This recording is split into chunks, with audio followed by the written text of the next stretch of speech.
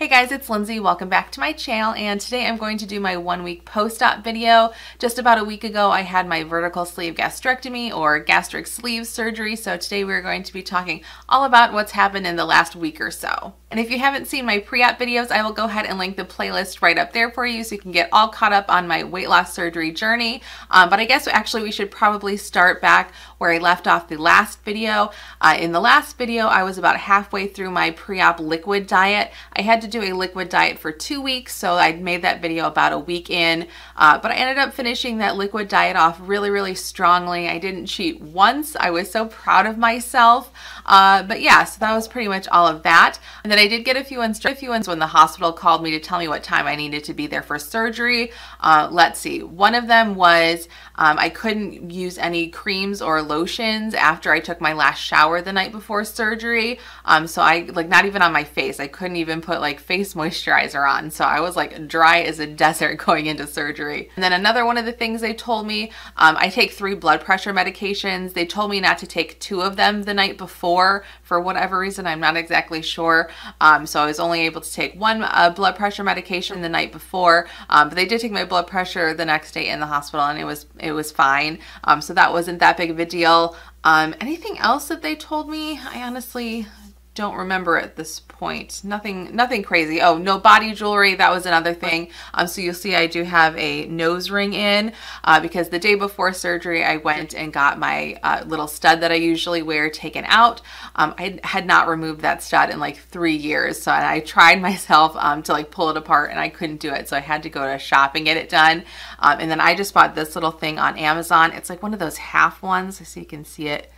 It's not all the way. I hate this thing. It's so annoying. It feels like it's gonna fall out every 3 seconds.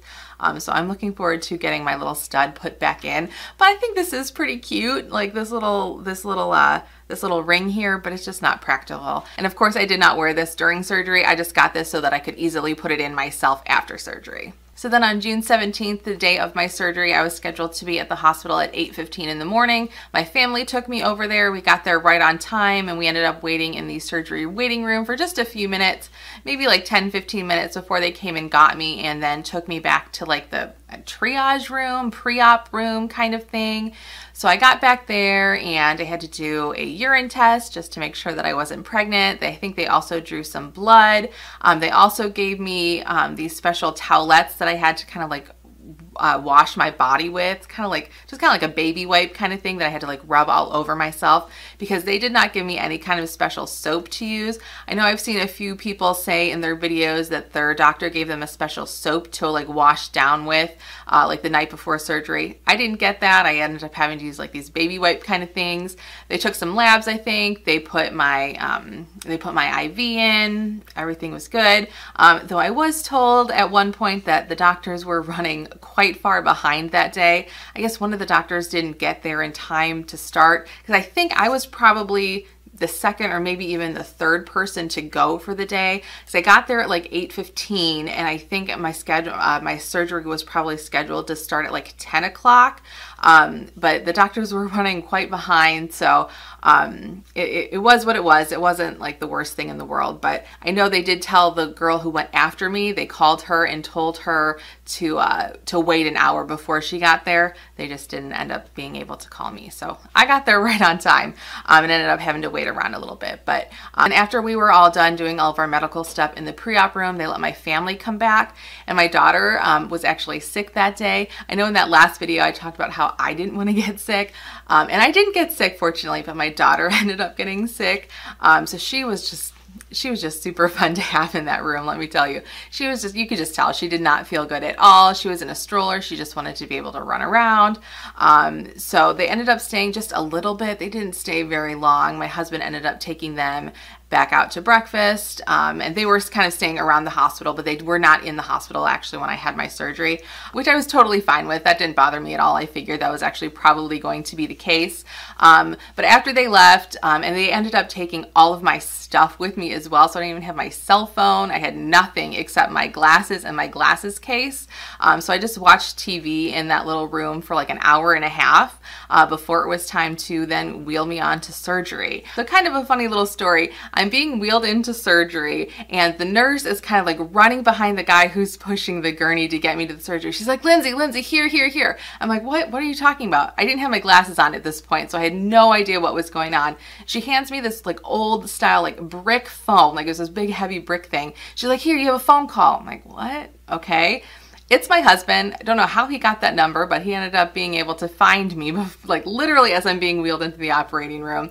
And he's like, hi, just wanted to wish you good luck. You know, we'll be there for you right after surgery. And oh, by the way, Ivy threw up in the middle of the restaurant just now, so we had to go home and change her, and then we'll come right back. I was like, oh, great. Thanks for telling me that right before I go into surgery. But I was like, well, at least I don't have to deal with it, right?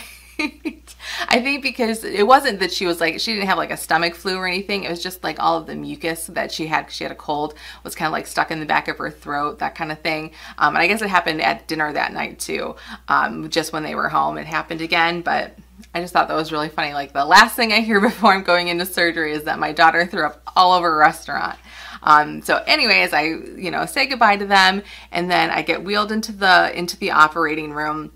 And again, I don't have my glasses on. I have terrible vision. I can't see. I'm not sure if the doctor is in the room yet, or what. Oh, and also I meant to mention, my doctor did come in to the pre-op room as well, talked to me for just a few minutes. The anesthesiologist came in and talked to me for a few minutes as well. But all right, so then back into the operating room. My IV bag was kind of like hanging right here on my gurney thing. And I remember somebody like touching it, probably the anesthesiologist. Again, I don't know. I couldn't see her. But there, like it was right here. Someone started messing with it. I don't know what they were doing. And then I don't remember anything else. I don't remember like being slid onto the operating table, them putting the little thing on me. I don't know if I had to count backwards from 10 like you see in the movies. Is that something that really happens? I have no clue. But I don't remember a single thing after she started playing with my IV. So whatever she gave me, like before it was even on the table, like completely knocked me out. So no idea how anything went there. So then the next thing I remember is waking up in the recovery room. And let me tell you, anesthesia is no joke. This is the first time I had ever gone under any kind of anesthesia, so I had no idea how my body would react or anything. I did not handle it great. I don't think it was probably the worst, but I definitely didn't handle it very well. So I do like vaguely remember being woken up in the recovery room, and like I don't even remember what people were talking to me about, what was being said. I think at one point I did kind of ask for my glasses, so I did get those put on, but I don't remember anything. The really, really weird part about anesthesia for me was I just could not physically keep my eyes open for more than like literally 2 seconds at a time for hours afterwards. I wanted to try and keep my eyes open. I remember I really, really did. I physically could not.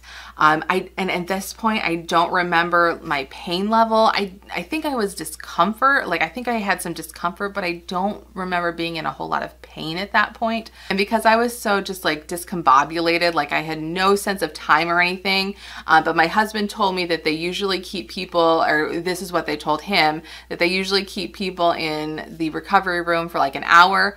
I was there for 2 hours because I was just so unresponsive, just because I could not like physically talk, because I was just like so drained, just so out of it. It was very strange. I didn't feel nauseous right away, though a little bit later on that night I did feel some nausea. But finally, eventually they did move me up to my room. And when I got to my room, they made me go from the gurney that I was on to the bed that was in the room. And that probably took a good 10 minutes for me to like get the energy to like sit up and then move to the other room, especially because I was, you know, still hooked up to IVs and stuff. And then I got to my room, and I think probably not long after I got in my room, my family came in, and like I was just so out of it. I probably didn't even say one single word to them. I vaguely remember like hearing them, don't know what they said. And gosh, I feel really, really bad that that happened. Like especially with my son, like I bet he was like freaked out. Like, he's like, why isn't mom like talking or doing anything? Like, right? Like, I don't know. I did not expect him to like react that way at all. But I was just sitting there like, yeah, kind of like that. Like, oh man, it's awful. I hated it.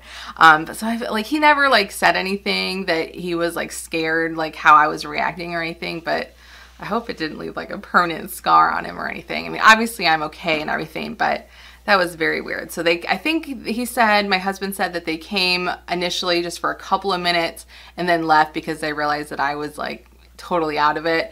And he said they came back maybe 1 or 2 more times to try and talk to me. And I think I was pretty out of it every single time. Like I said, this like haze that I was in lasted for a very, very long time. So I don't know what time they ended up leaving. Maybe like 4 o'clock they ended up going home for the day. And then they just stayed at home. They didn't come back anymore after that. So then the next few hours, I was really just kind of in and out of it. And then around 8 o'clock, I finally mustered up the energy to get up and go to the bathroom. And then I ended up walking the hall a very, very little bit. I've heard people say how they were like walking like laps around the halls. That was not me. I just like my entire body was just so weak. And again, I don't really remember the pain level that I was in at that time. I did keep pushing the morphine button that I had. And I think, I don't know, like I'm trying to remember, like this is a couple weeks ago now almost at this point, but yeah, like I was in pain. I definitely was in pain, but it wasn't like the worst pain at that point. Like it wasn't. The morphine was probably keeping me a little happy. But walking the halls, like I maybe made it like 3 or 4 doors down and then had to go back to my room. At that point too, I also started to have a little bit of water, just a couple of little sips.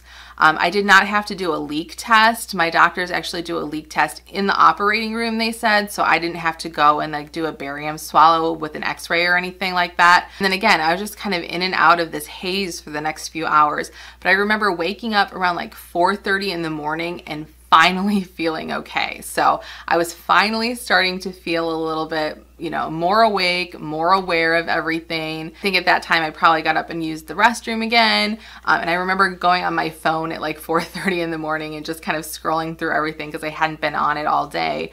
And then I did go back to sleep a little bit. Then I woke up probably around 7 or so. Oh, also probably around 8 o'clock that night when I had gotten up to go walk the halls and use the bathroom for the first time. They also gave me my blood pressure medication, and they just gave it to me in the normal pill form. So I didn't have to take liquid medications or anything. It was just like my normal pills. So then fast forward again back to the next morning, the doctor came in, said, "Hi, how are you?" And he actually told me that he did not need to repair a hiatal hernia. I know in the last couple of videos, I talked about how we thought we discovered that I had one during a barium swallow that I did in his office. Turns out I don't. So I don't know what that was about. He's like, yeah, we looked at it, but it didn't need to repair. So I don't know if it's just like a mild hiatal hernia that I have or if there's nothing there. I'm honestly not sure. But he also told me that the surgery went perfectly fine, no complications, nothing, because I really honestly hadn't heard how my surgery went, I think aside from when I was in the recovery room, but by one of the nurses who just said, everything's fine. So that was nice to get a little bit of a reassurance from the doctor just to make sure that everything was good. And then I ended up getting dressed that morning and I brushed my teeth. I actually brought like a whole big bag of toiletries with me. I used my toothbrush and my toothpaste. That was it. I brought body wash, shampoo, conditioner, dry shampoo, face wash. I was thinking I was going to feel fine after surgery. Again, that was not the case. The only thing I used out of that dang toiletry bag was my toothbrush and my toothpaste. So I brushed my teeth and then, before I brushed my teeth, actually, I did have to order breakfast. I was not hungry at all. I really didn't want to eat. But they told me I had to eat breakfast, and I ended up, of course, only getting broth and Jell-O. That's like the only 2 things that were available to me. So I took a couple of sips of broth. I had a few bites of Jell-O. hardly anything at all.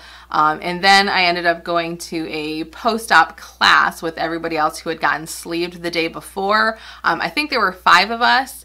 And we all just kind of sat in this class with one of the nurses who just kind of went over all of the nutrition stuff that we need to know for the few weeks after surgery, just what we need to eat like the first day, second day, and then going in from like the 3rd to the 15th day, and then so on and so forth. And that class probably lasted about 45 minutes or so. And then I went back to my room, and about 10:30 my family showed up, and I was discharged not long after that. So probably by 11 o'clock we were on the road home.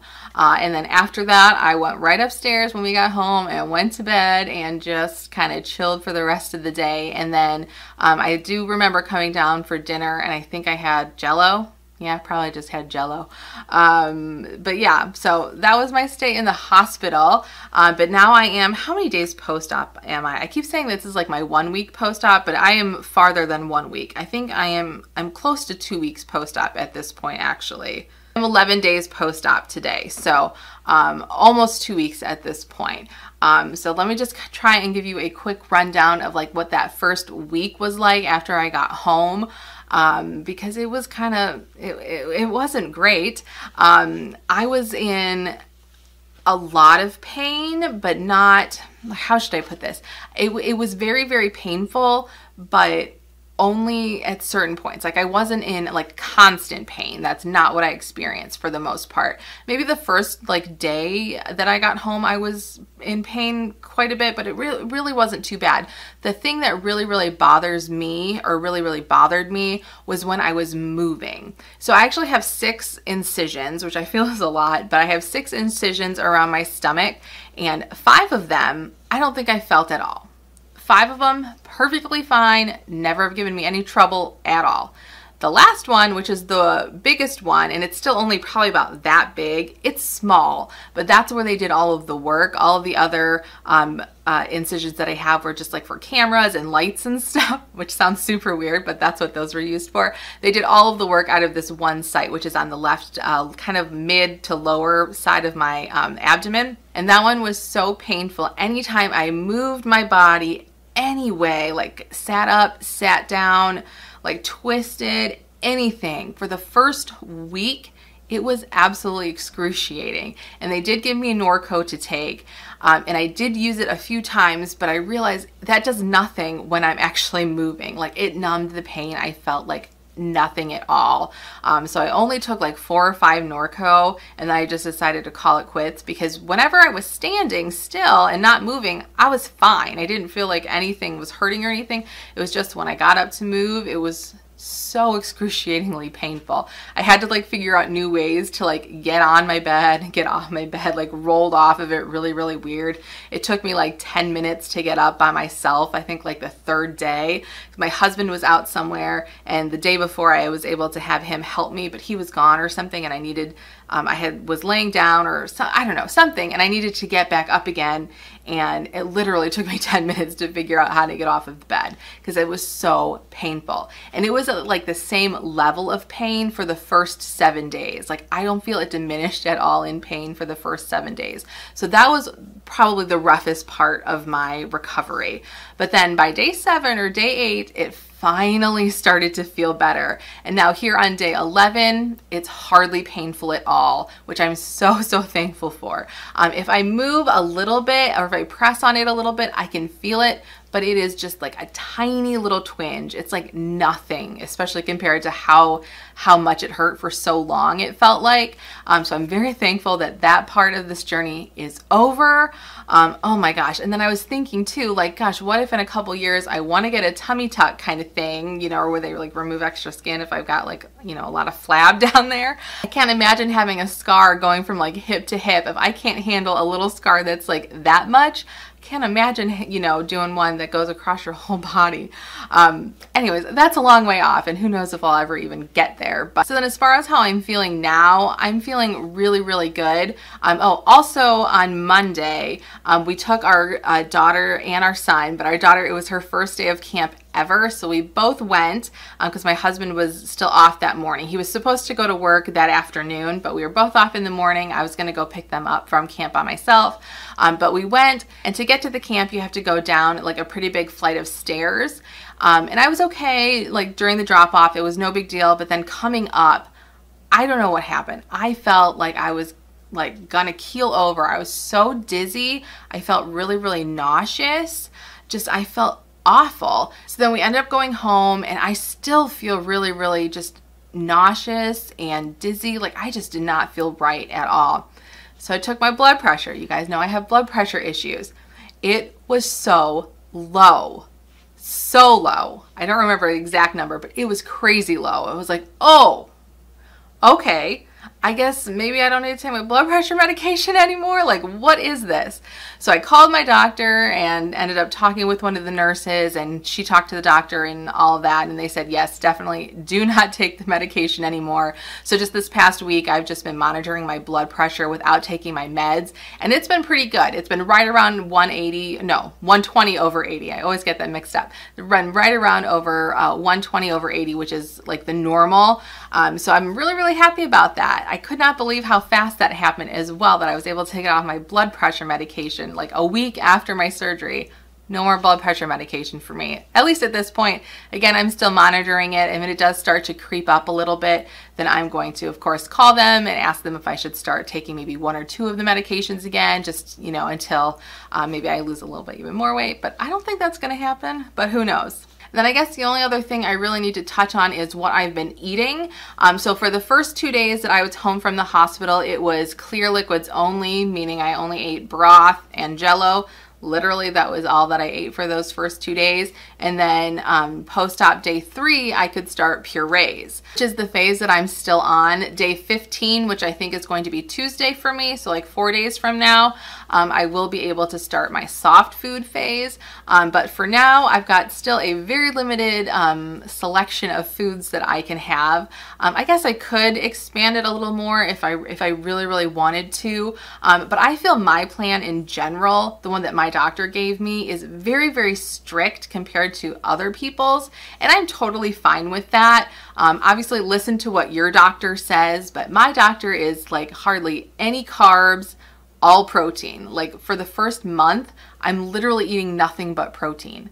Like I can't have applesauce. I've seen other people talk about eating applesauce and yogurt. I can't even have yogurt. I don't like yogurt, so it doesn't bother me, but I can't have applesauce, yogurt. I can't have beans, like a refried bean. I can't have that. Nothing. It has to be like meat or cheese. That's basically my only 2 options. Or like a Premier protein drink. I can drink those. And I'm drinking one right now. So basically, I've just been kind of cycling through 4 different meals. So I can do eggs, like scrambled eggs, and I do add a little bit of cheese to that. I can do cottage cheese.